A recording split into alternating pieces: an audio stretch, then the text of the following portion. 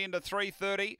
Super Blue, $2 out to 2.10. Scarred Warrior into $6 from $9. Did touch $5 at one point as the light is on. We're set to go. This is race 5. Ready here at Angle Park. Racing, and a very even line out. Scarred Warrior pushing hard, going with it. Shanlin Haven.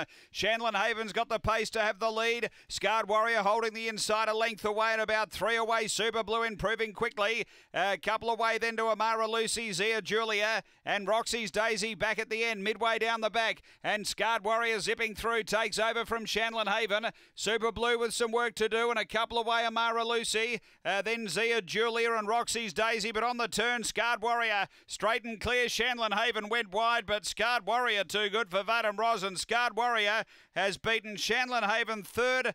Oh, look, it might be Super Blue, but Zia Julia got a dive in as well. Then Amara Lucy and Roxy's Daisy. The run here is around 35 and 20. So, too good here. Scarred Warrior getting the prize. Vadim Ros ran second to Motor City Fury over the sprint at Gawler last run. Steps up to the 600 and too good here tonight.